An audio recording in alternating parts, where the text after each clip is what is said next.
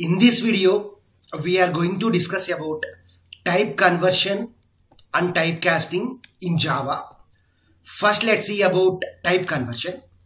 Type conversion can also be called as implicit type conversion or automatic type conversion.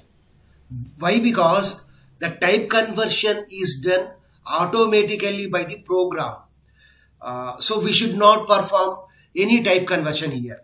So that's why type conversion is called as implicit.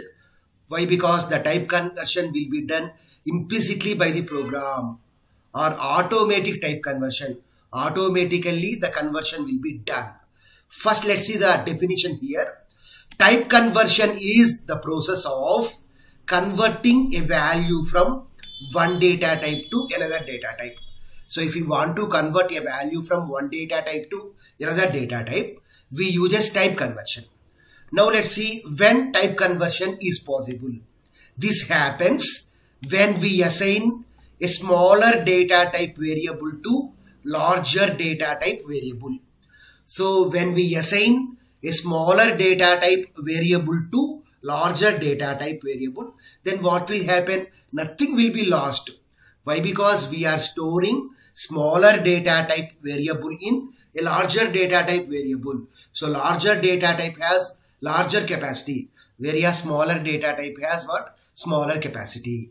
So here no automatic conversion is supported from numeric type. So we have various numeric type like we have byte, we have int, short, long, float. So it is not possible to convert from numeric data type to character, or it is not possible to convert from numeric to boolean. So what is type conversion here? Lower data type is to be converted to the higher data type. If you take the example of byte, the size of a byte is 1 byte. So we can convert that one into its higher data types such as short. The size of the short is 2 bytes. Int size is 4 bytes. Long size is 8 bytes. Float size is 4 bytes. Okay. Likewise, if you take short, the size of the short is 2 bytes. We can convert short to its higher data types such as int, long, float. So likewise, we can convert int to long, float. So likewise, we can do the conversions. Okay. Now let's see an example for type conversion. Let's see an example for the type conversion. Here, if we observe this program here, int a is equal to 10. Int a is equal to 10. The size of the integer in Java is 4 bytes. Next statement, long b is equal to a. So here a is what? Smaller data type, whereas b is what? Larger data type. So then automatically what will happen is lower data type is to be converted to the higher data type. So this a will be converted to what? Long. So long b is equal to a. So this is called as type conversion. Type conversion means converting from lower to higher. So here a is integer. We are storing integer in a higher data type called long, so that integer is converted to the long. So likewise, float c is equal to a.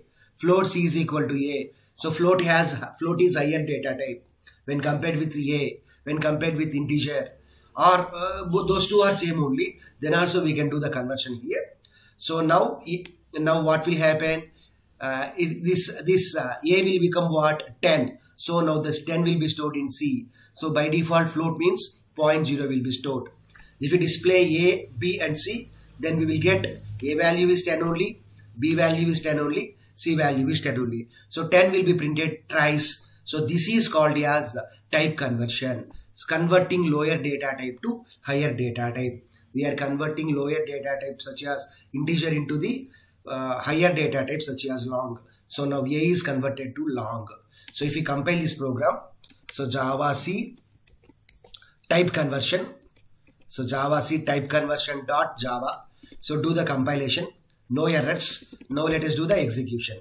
Now 10 will be printed thrice. Now 10 will be printed thrice. This is floating point. So that's why 0.0 is printed. Now let us see the next concept, that is typecasting. Typecasting means it is the process of converting from one data type to another data type, but the conversion is done explicitly by the programmer or user. So we have to done the conversion. So typecasting means higher data type value is to be converted to the lower data type. Whereas type conversion means lower data type is converted to the higher data type. Whereas typecasting means higher data type value is to be converted to the lower data type. So let's see here one more point. If we assign a value of higher data type to the lower data type, then some data may be lost. Why? Because higher data type means it has higher size, whereas lower data type variable means it has lower size. So we can't store higher data type value in a lower data type variable. If you store like that, then some information is lost. If you take the example of long, the size of the long is 8 bytes. So it is converted to its lower data types, such as byte size is 2 bytes, byte size is 1 byte, short size is 2 bytes, integer size is 4 bytes. Likewise, if you take float, float is converted to lower data types such as int, byte, short. The size of the byte is 1 byte, short size 2 bytes, int size 4 bytes. Float size is also 4 bytes, int size is also 4 bytes. But with the help of the float, we can store very larger numbers, because float means we have to represent the data in the exponential form. We use some powers so that we can represent higher numbers. So we can convert float to int also. Okay. Now let's see an example for the typecasting. Okay. Let's take an example here. Double m is equal to 71.5. If we want, we can use float also. But if we use float, then 71.5 must ends with either small f or capital F. Why? Because in Java by default floating point number means it is a double number. If you want to store a floating point number explicitly, then it must ends with either small f or capital F. Now what we are doing here is we are doing the typecasting. Typecasting means converting higher data type to the lower data type. Here we are trying to convert double to the integer. So int a is equal to m. But what is m here? Double data type. So we can't store them in the integer. So what we are doing is we are performing the typecasting explicitly. So within the parenthesis we have to write a int. So if we write int here, then the integer part of 71.5 will be stored in a. Now a will become 71. Actually what is m value? 71.5. But 0.5 is lost here. That is the problem here. If we perform typecasting explicitly, then some information may be lost. Here 0.5 got losted. If we display a, then only 75 will get printed. So let us do the compilation.